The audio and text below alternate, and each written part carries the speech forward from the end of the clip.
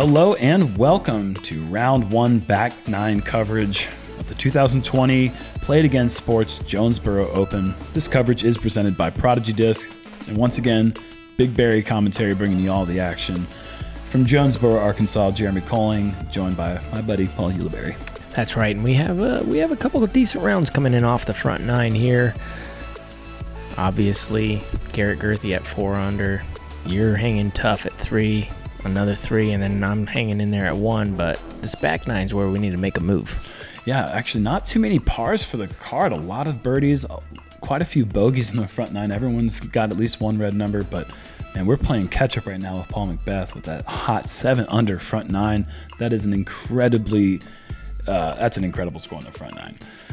Hole 10, par 3, 360 feet.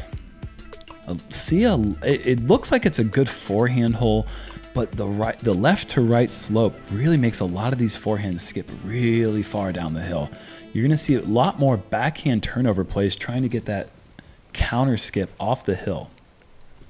Yeah, and it's a tough wind, actually. It's right to left wind, which means if you get it over, it's actually not going to lift. It's going to drop it, just like you see right here. Yeah. So you want to keep it on a hyzer, and then when it gets halfway, maybe drift. Otherwise, you're going to be donezo and diving left or right into the ground. Chris going with his FX2, and you're going with your most stable disc of all time. Your Buzz, I believe. No, that's actually a stalker. Oh, yeah, okay. Just an absolute misrelease. Do you have a purple Buzz in your bag?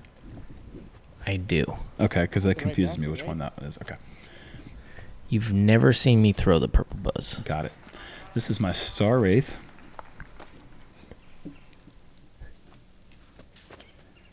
Just trying to focus on keeping it left as much as I can, because once it starts going right, it doesn't want to stop. Interesting, because when I was back there, I'm like, this thing's got a chance to go in, and it's a little bit blind there, but you're a little bit right. You'll make the correction and get a little dinger. I love the result. I mean, putting on this hole, especially if you can putt up the hill, that's about the best spot you can be on the green. Yeah, no, I'm talking about second round, maybe get a little... Oh, a little ace job. That's gotcha. Right. Garrett kind of going a little bit wider than I was expecting to see with his T-bird. Didn't quite get the turn he was looking for, but sets him up for a nice little AVR X3 saucy approach. Yeah, he gets a kind of a bitter kick to the right, but it really wasn't. I mean, I don't think that had a great result. It didn't look like it was going to turn. Yeah, in its flight. So left, right, tomato, tomato. He's getting a par. Thank you.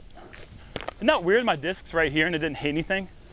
Like, it goes 370 feet and then 60 feet directly right. I don't know. This is what you always talk about when I birdie a hole. I've always got something to say about it. You're like, how did this happen? This doesn't even make any sense. It was a bit strange. You can't really see it from the camera angle here, but like, it's like it got to the corner and just somebody threw it 70 feet right. And from my perspective, I could have walked to your disc and just been like, putted it and been like, yeah, that's where my disc landed. I know. I don't look at things that way. I wish I had a little bit more of that in me. Hole 11, par 4, 560 feet around, down the hill and around the corner to the left, kind of a double dog leg as you want to get down to this fairway here. Try not to push it too deep because it really cuts off the angle for the forehand or backhand turnover approach. Mandatory initially off the tee box, forcing people to go straight. That was done because Simon Lizotte was just going huge anhyzer and getting putts at the hole in the past. This is just perfect. Nice lift, too, in the middle of the flight to just throw it down that fairway on the left. Great shot. Star Destroyer for me there. I can't help but think that this would play as one of the easier holes on the course, but it comes out in at the 13th most difficult. So, Chris Dickerson really in love with that FX2, going with that there again. A little bit different line as you go with the... Is that your Nuke OS? That is, yeah.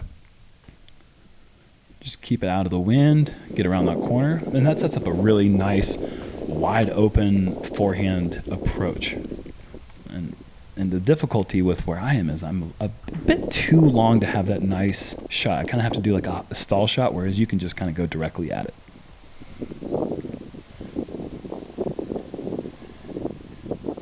Garrett trying to go a high hyzer with his Halo Wraith, and that is just too inside. But look at that. Gets through everything. Yeah, he throws a spike hyzer through the middle of the biggest tree you'll ever see, and he's going to be right next to me. And that's why we were calling him, what were we calling him? The sheriff? The new sheriff in town? No, he said, well, I Long arm of the law? got the long arm of the law.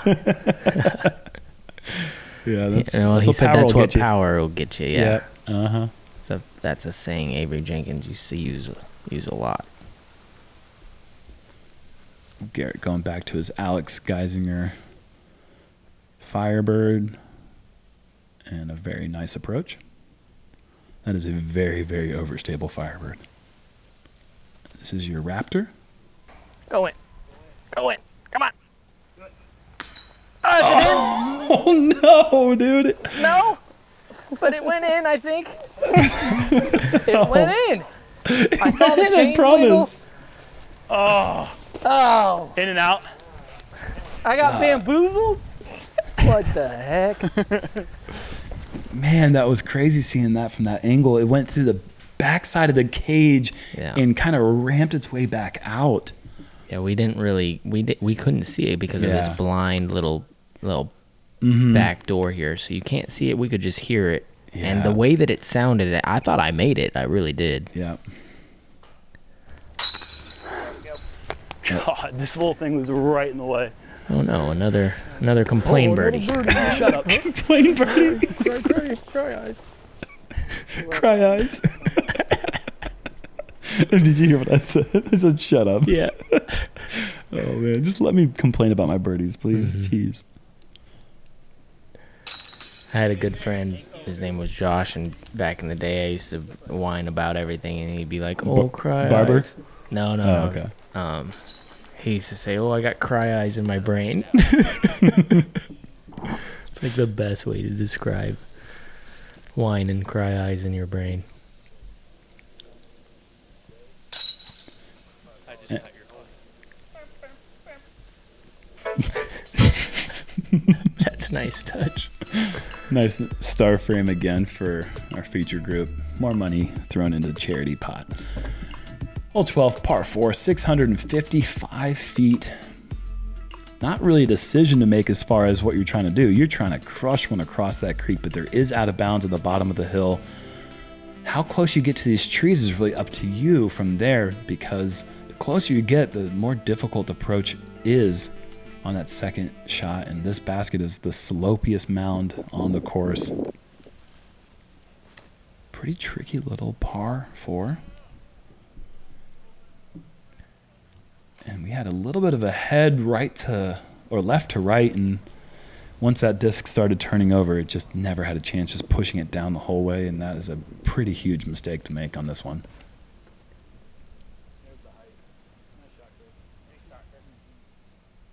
And Chris making the height adjustment. One mistake was throwing it too low. You got to make sure you get the height to clear that ditch.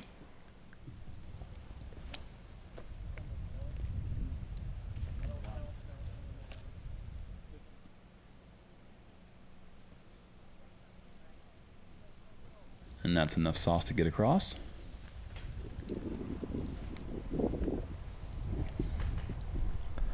Catchy little saying I just made up. Didn't even know I was doing it. That is a nice little saucy to get across the. Garrett. Actually just enough sauce to get across. Yeah, just enough. I was hugging that tree a bit. I'm gonna have to flatten that out a bit tomorrow for sure. This guy goes over. It just is. I think it's my favorite thing in the game to watch Garrett throw anhizers. He somehow can throw it 600 feet with the nose down the whole way. It just is a slow left to right glide. It's just a thing of beauty. And you see that ditch that I went out of bounds in? Garrett crosses it by 200 feet. Yeah, that's just like, and he went over the tree that I almost hit. It's unreal. And I took a lot of space back to give myself a nice hyzer angle. and I totally misjudged that. The mistake to make would be missing it down the hill, so I'd have an uphill putt, and I just misread the wind, and now I've got to be 65 feet away, and I got to lay that one up for a bogey. And that was a nice approach from the bottom of the hill. Yeah, no, I was honestly in love with it and pleasantly surprised with where it ended up. Mm-hmm. I mean, no matter how good your drive is on this hole, unless you're Ezra Adehold, who almost parked it the day before in the skins match, you're not going to be able to see the pin on your second shot. Right. So these shots right here, to have 3 putts for birdie in the circle, is truly impressive.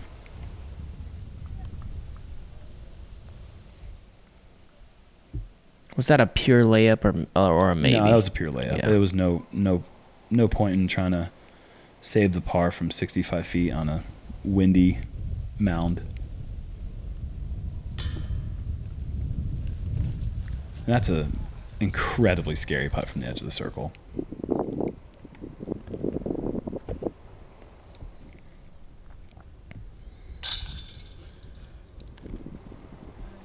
That's a great birdie for Chris.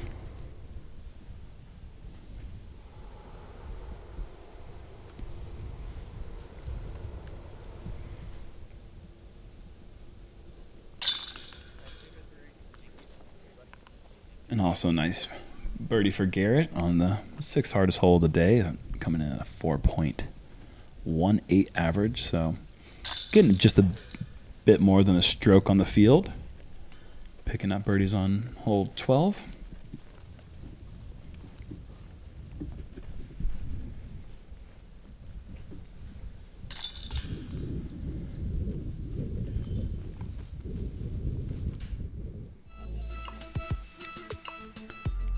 On to hole 13, 353-foot par 3. Up and around the hill. And it just really, you have to stand there on the tee box to appreciate how awkward this angle is. The basket is completely blind from the tee box. There is a backdoor forehand up and over the hill. That's a secondary option, but you're going to see at least 80% of the field, if not more, go for this kind of nose up hyzer with a driver play that you're going to see Chris throw right here. You want something that comes out on hyzer that then pushes exactly like his did, and then doesn't get this little slow roll backwards. Still a solid shot. I mean, just kind of punked on that result. It looks so perfect out of his hand. Once again, another FX2 from Chris. Garrett, that is just, I mean, you got to keep it tight, but that's a bit too much for Garrett, and he's got to save a very tough par now. Yeah. Absolutely perfect. Beautiful.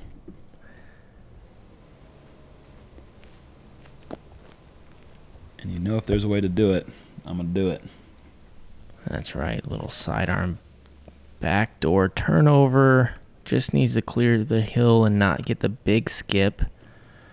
Not a bad skip. Yeah, Probably sure. not the power. Maybe different disc tomorrow. Yeah, I thought that might have enough to get there. I was worried about going too far right. Now I know that it's got to be just a little bit more turn.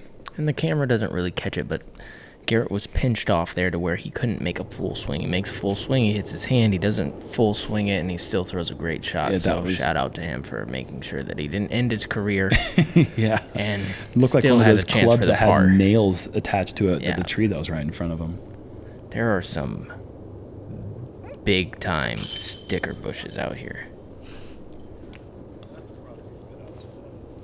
I was truly convinced that thing was In there. going in. Garrett with a really, really nice par save.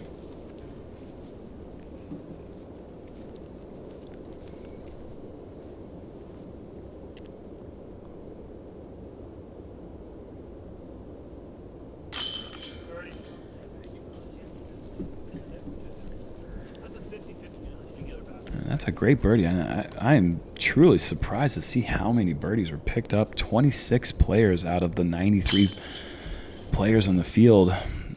over a quarter of the field was able to pick up a birdie in this hole. And I don't know if the hole's gotten easier since I was here last in 2018 or not, but I mean, I remember this one being almost a bonus with how tricky that angle was. It has trimmed up high.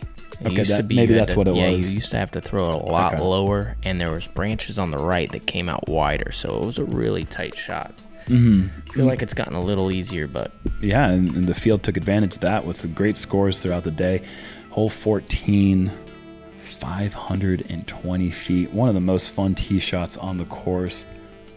Up to the elevated pin sitting there on top of the log. You're going ESP nuke? No, Uli, why would you do that? So fun. One of the funnest holes to throw right here. And that's a tough one. Not just because you're going to be out of bounds and 250 feet from the pin, but it's just so much fun to watch the disc fly on this hole. And not getting the opportunity to at least just have a chance at a birdie is just kind of devastating. So where Garrett's landed right there, that's really where I was aiming. I needed the disc to come out on that angle and then do the drift, flight, flex back. And Garrett makes a good correction and makes a pro mistake by throwing something stable enough, not going to flip over like mine did. And once again, Dickerson going FX2, just throwing fairway drivers all over this big course down here and just throwing another great one, setting himself up for maybe a 46-foot putt for birdie. And I'm reading tailwind, so I'm going with my flippiest destroyer. Seeing Garrett hyzer out with that wraith makes me think that this might be a good play. And that's... I threw a roller. I mean, it's such a bad shot. I couldn't even believe it. It was a total misread on the wind. And an absolute shank of a shot, too, at the same time. And this is your ringer? That's my ringer. I get a nice reaction off those limbs. It could have very easily just kind of popped me down, left me about a 40-footer, but I said, you know what? You're horrible at 40-footers. We'll give you the nice little 20-footer. That was very nice of the trees to do that for you. Yeah. And Garrett kind of a little bit unfortunate with that sonic approach to do that little roll, because now he has got a very challenging 25-foot putt for the birdie.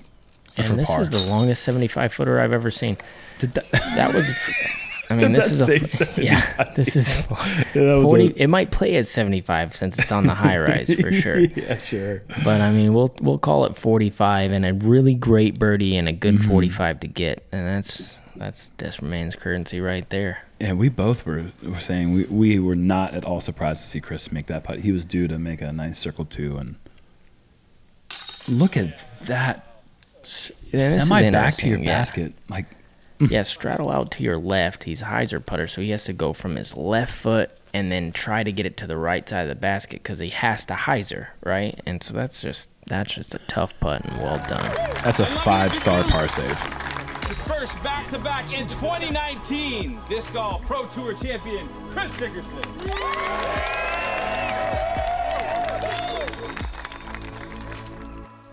He's kind of a great player, that Chris Dickerson. I putted while that commercial was going, so I feel like it might be my time. Maybe. Might be my time soon. Oh, my goodness. Whatever. Hole 15, par 3, 270 feet. Just across the hill. Really sets up as a nice little opportunity to get a little Spike Hyzer ace run. The only problem with that, though, is that right to left slope can yield a really long comeback putt if you don't have a nice knife angle coming into that green. Chris Dickerson is on a nice little streak right now. He sure is playing. Yeah, 6 out of the last 8 holes, birds. Going with his AX3 and just putting the brakes on it. That's a gem. And that'll be another birdie.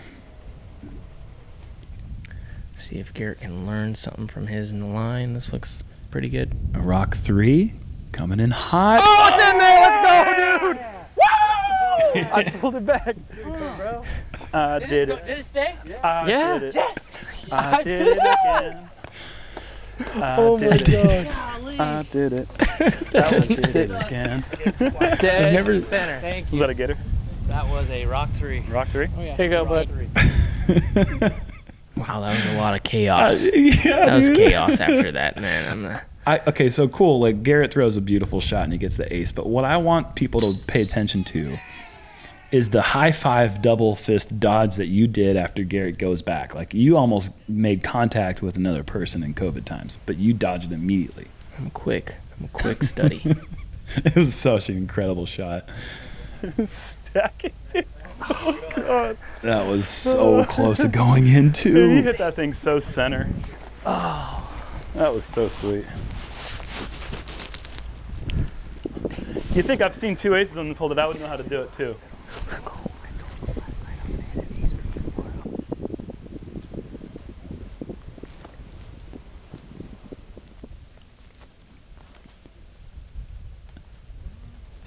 And that's actually my first tournament shot with my new 2020 Thunderbirds. Shout out to Innova Tour Series program. Garrett. Garrett told me his dad's in the hospital, and he told him yesterday that, hey, I'm gonna hit an ace for you tomorrow. No way, dude. Did you really? Yeah, absolutely. And he does it. So. Yo, dude, you can't be pulling my heartstrings right now, man. I gotta focus on commentary. That's insane. That is so fantastic. That's just Garrett Gurthie stuff right there. That shot was not coming in for a layup. He was not playing this shot for a par. I mean, for a birdie. That was coming in with heat. And with Garrett's touch, that was not an accident. That dude was running the ace on purpose, telling his father he was going to get an ace. That's Seriously? Right. Dude, that's amazing. Wow. And because of the ace, we aren't giving any money to charity. that's a galaxy frame. That's one better than perfect. We got the We kidding. We giving it all away. 3 birdies and an ace on hole 15. Unbelievable stuff there. Wow. Hole 16, par 5, 855 feet. It's amazing how this hole can feel like it's a par 4 sometimes, and sometimes it can feel like it's a par 6. You can run into some problems. This is one of the most beloved holes on this course, and it can be a nightmare with just one bad shot. Yeah, it's a great par 5 because distance isn't the biggest factor. It's where you land and then your decision making after that. Like Garrett throws it further than anybody else on the planet pretty much, and the further you throw it here, if you're not in position, you have to only throw about 150 foot to get back into position just to try to get birdie. And if you get a little bit aggressive after that, you go in the water and then you're guaranteed par at best. So this is a brilliantly designed par 5, I believe. Chris checks up a bit shorter, going with his D3, putting himself in position to go that big through the middle shot across the water, and that's your nuke, and that's in a very similar position as Chris as far as distance go, but a little bit more to the right, which opens up that gap that's between the trees a little bit more. And I should have saw the wind out there in the distance and known that was coming at us, because I took my most stable destroyer, trussed it with a little bit of hyzer, and it turned over as soon as it left my hand, and that was another bad misread on the wind and paid the price for by being way out of position. And this is just one of the sickest shots you're going to see. Jeez, Paul, that was so swell. Did it work? I don't know, but it looked amazing. I mean, I was lucky to get through all that stuff. I don't see it. It seems like. I mean, we can't see anything. All we could see is that you just barely hugged those trees. You hugged that tree perfect. That was insane. Yeah, there you go. We can just talk about it there and here too, if you want. Why do I look like I've been wearing sunglasses through a sunstorm? I don't wear sunglasses. That's so weird. Got raccoon eyes. Somebody told me that. And Dickerson with an unfortunate break. Actually, he was a bit fortunate at first to hit the trees that maybe stop him from going out of bounds. Then it hits the ground and eventually rolls out of bounds, which will mean that he'll have to proceed to the drop zone. And Garrett not taking too much time to just step up and throw his Sonic into position. Thumbs. Yeah, thumber from a very awkward position. I have to actually like stand with my back to the basket just due to the way that the tree right in front of me is. And there's a good view of that. Has anybody just called it thumbs up? Nope. And for good reason, Paul. That's pretty dumb. Well, if you throw it that bad, yeah, it's definitely thumbs down. I actually don't like the suggestion. I just had to say something like that. That came up about 27 feet short or so, and Garrett's a similar distance just past the basket. And this is Chris. Why does Chris look like he's always going to do good? That man is focused and intense and very good at disc golf, Paul. That is why.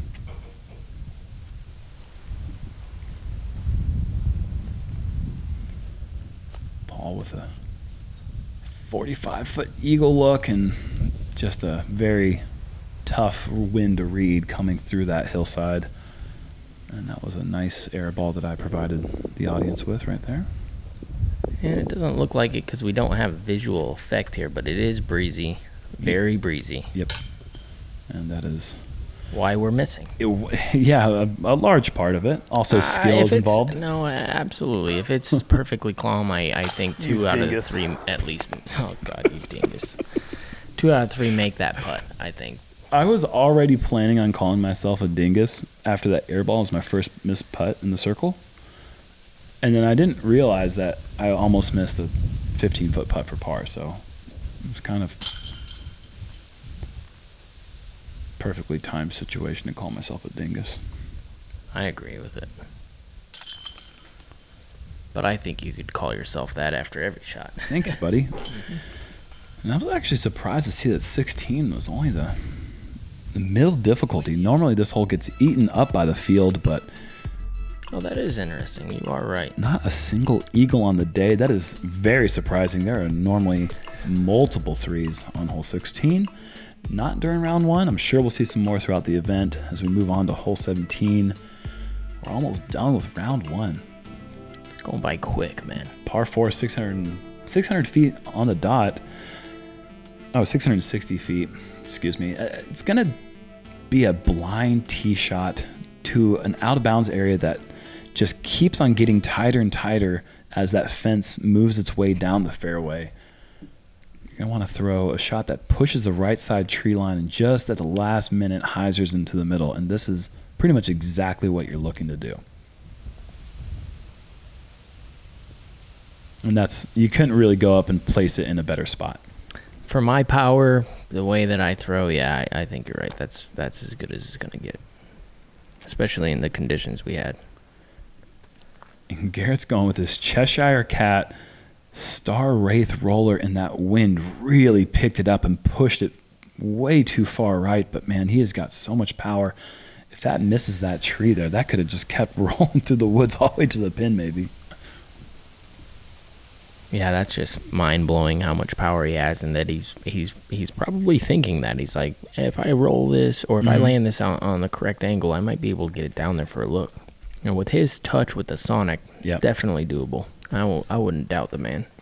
And Chris, a little bit too tight with that FX2, and I was thinking maybe I could get this thing to turn over a bit. I was very, very happy to see that green flag because that's where you see most people go out of bounds, and that just was too high, too stalled out, and now I'm about 370 to 380 feet back. Love it, kind of, right? I love it, but I don't know what it's going to do when it hits the hill. Well, then I love it. Because I love you. Saucy from where I was, that's for sure.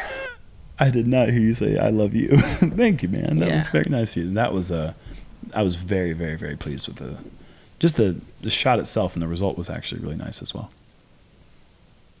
And this was looking very similar, but just catching the top of the hill and just launching down to the woods. Did I just skip off your disc? No, I don't think so. You dingus. And Chris is going to have to throw a very touchy FX2 cut roller, and this was looking like it had great angle. It just kept hopping and never really caught the ground. And that unfortunately rolled right into the back of that bunker, and it's going to be a very difficult up and down for par for Chris. Garrett has this real slim gap up high. And Garrett Gurthie's in trouble.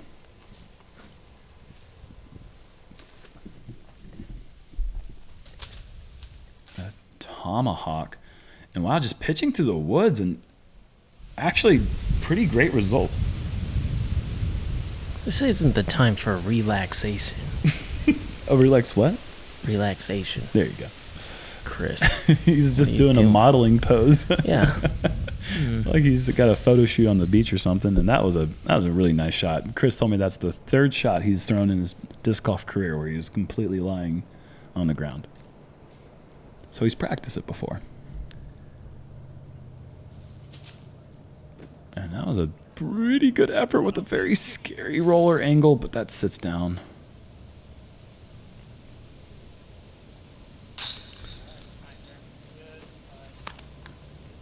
Very happy with the birdie. Oh, a little inside the circle follow flight. That was beautiful putt, Or though. Slomez, excuse me. That was a little bit of a tricky putt. Oh, absolutely. Up and over that little sticker bush that was kind of right over there. Kind of framed it up nice for you. And one of the things about Garrett's putt, unfortunately, with coming in with that much hyzer, if he misses that low, high, right, anywhere with that much angle coming into that hillside, it's just going to roll most of the time. And that was a tough break for Garrett, and goes from a par to a double bogey just like that. Chris, however, scrambles well and is able to save the par.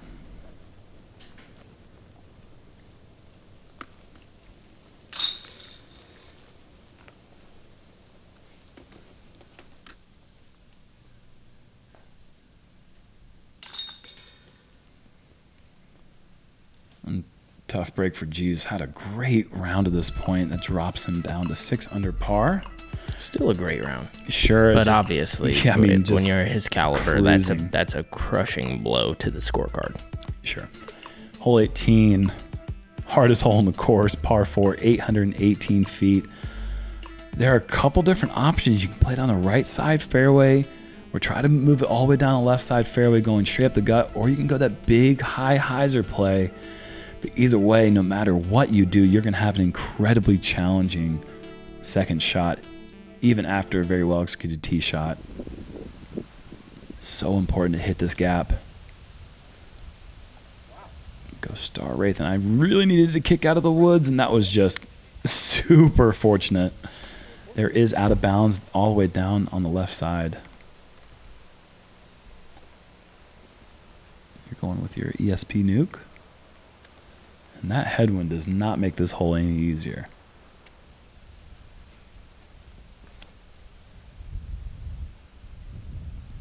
Really can't do it much better than that.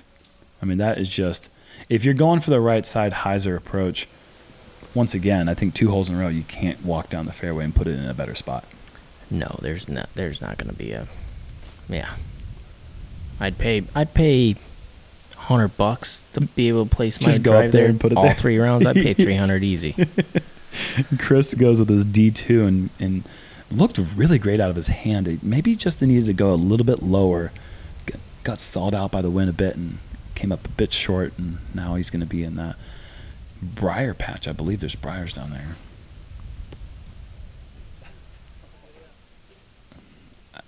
Just one of the most impressive disc throwers I think that there's ever been in the sport. Garrett Gurthie. I don't think anyone's ever put more spin on a disc. Yeah, it's hard to think that there's somebody out there that throws the disc the same as that guy. Mm-hmm. You know, that just the way that he does it, his style, Unmatched. absolutely.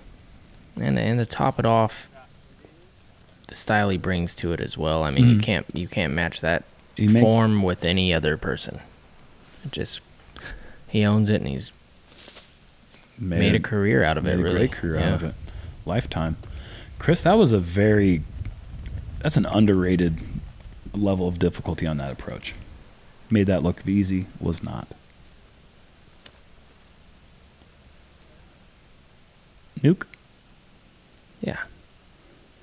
And that's a great shot to about 28 feet left for the birdie. Nuke OS. Nuco S. Yeah. Okay.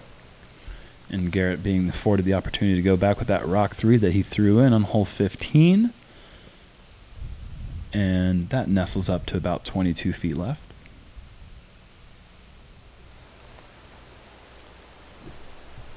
I was lining up this one and thinking, I want to maybe give this a little effort here, try to go in.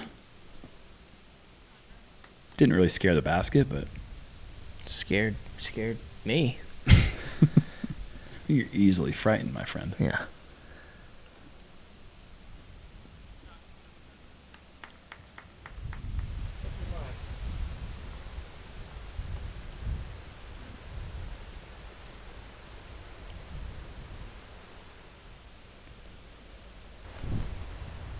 How does that lift?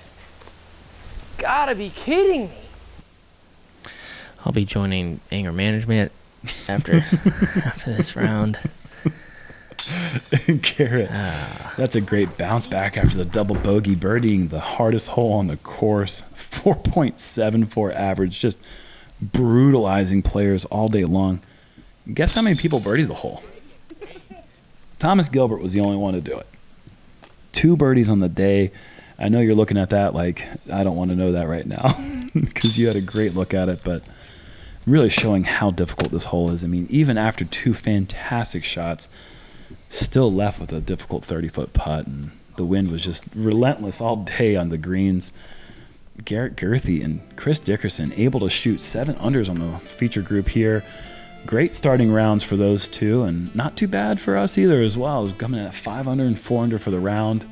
Respectable rounds for sure. Take a look at that leaderboard. My goodness, fire emojis for Paul McBeth and Calvin Heimberg, who birdied 8 of the back 9, I believe. Back 9 snack time for sure. Incredible rounds there. Some hot action out on the course as we are here at the Disc Golf Pro Tour season finale. Garrett grabbing that beautiful ace out of the basket. First round thoughts, Paul? I think it gave everything that we could possibly learn about the course. I mean, some bogeys obviously, and then we even got an ace in there. I think tomorrow we're gonna see a lot of the same. Maybe a couple hot rounds, maybe a couple people struggle, but that's what Jonesboro is all about. Thanks again to the Founders Club. Thank you for tuning in. Check back tomorrow, my birthday. See you then.